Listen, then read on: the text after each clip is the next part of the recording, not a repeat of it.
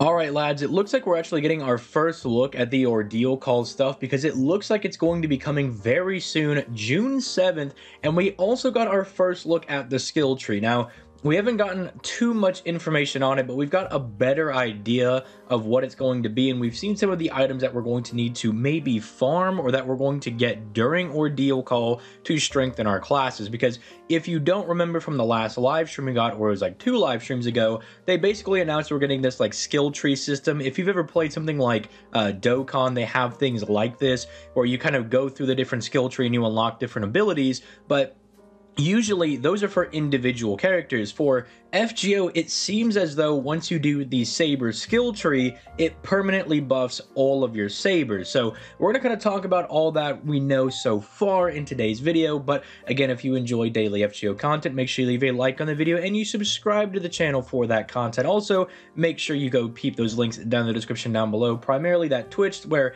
even though I am still currently on vacation until next Wednesday, I'm still trying to stream as much as I can, although I do get a little bit busy. But let's go ahead and start first and foremost, not with this, but actually with the translation over here for the little skill tree thing. Now, I know this is a little bit rough. I did throw it into Google Translate, but I have gotten a very good idea. I've kind of already looked over this, and it seems as though that we're going to move around the blanked earth, right, which is what happened to start off the Lost Belts, right? The entire earth got turned white, and it looks like we're going to be traveling around it. We're going to get some of these little items over here and some of these items, and we're going to use these to kind of go around our skill tree. Now, it looks like this is what's going to allow us to move. If you think about the, say, imaginary scramble event, how you were able to farm points to then have like Raiko go out, or to have Melta Lilith go out, or Osaka Behime, and they would kind of clear paths for you. I imagine this is the item you're going to use to move around, and then this is what you're going to use to unlock the different nodes over here. Now, we still don't know how strong these buffs are going to be.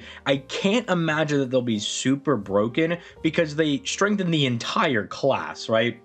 I can't imagine it's going to be like, oh, once you unlock it, you get like 50% bonus attack HP. Well, we don't really have a defensive stat, but you get like maybe skill cooldown and stuff like that. I can't imagine we're going to have things that insane. I could be wrong, but because it covers the entire class, I imagine they will just be like kind of small buffs that you build up to. Like I could see like a 10% increase to your stats just in general for your Saber class, for instance, or maybe like a 10% increase in NP damage, stuff along those lines. Maybe if you're lucky, it'll like reduce the cooldown of all of your skills by 1 for your Sabers once you complete it. Something along those lines, I think, is what we can expect. But again, keep in mind, it's not like those games like, say, Genshin, or like the new Star Rail game, or even something like Dokkan, where you get very powerful effects for getting your dupes, but that's because it only affects that one servant, so you're kind of rewarded for chasing copies, whereas this is going to be for the entire class. So again, I don't want anybody's hopes to be getting up being like,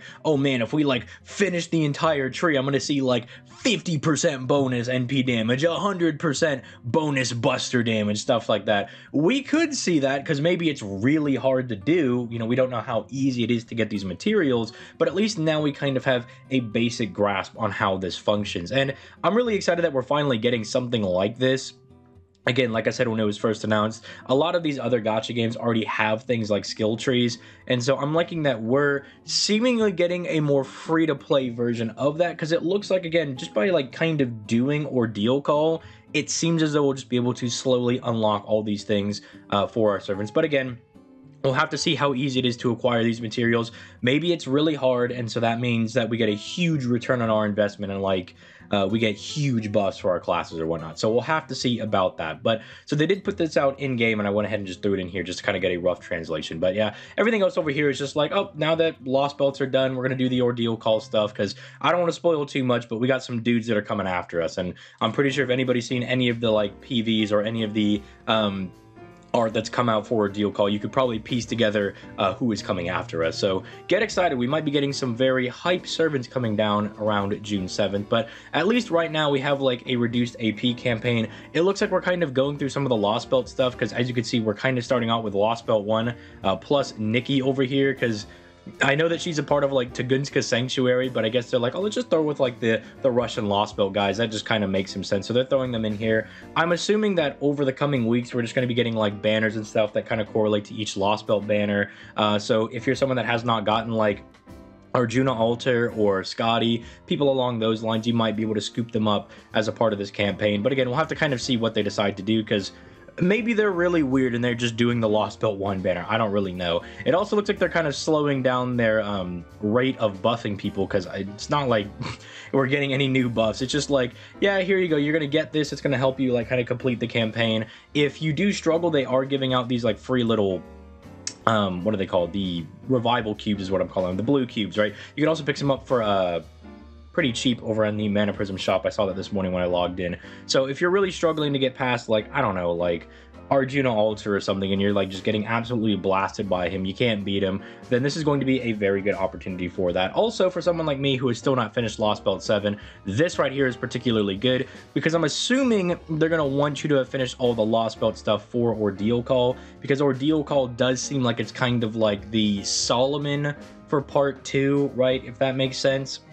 It looks like some big finale type thing, but again, I'll be excited to see if it is like a finale and then we're going to move into like a part 3, or if it's going to be like kind of an in-between part, which is what we had with 1.5, right? With like Shinjuku, Salem, all that stuff. Going to be kind of excited to see how like they try to pin a lot of this stuff. But if you want to know if you should be summoning on this banner or not, I'm just going to tell you right now, please don't summon on this banner. As much as I like someone like Nikki, and I think Ivan is actually pretty solid now after his most recent buff on JP, this is just not a banner that you want to be summoning on, because with the Ordeal Call stuff coming, it looks like we're going to be kind of hitting a like power jump, right? Or we're going to have like this little power cliff happen in FGO, because I don't know why. They're just like kind of throwing this stuff out here. This just tells me that content seems to be getting a bit harder. We did just have Lost Belt 7, which a lot of people I know were kind of having a rough time with even random bosses. Like I was hearing people struggling with the Benny Alter boss. And, you know, that was something that I was like, oh, I just kind of went in there and beat her up. But I guess she could be quite annoying if you don't have like a really solid box or whatever.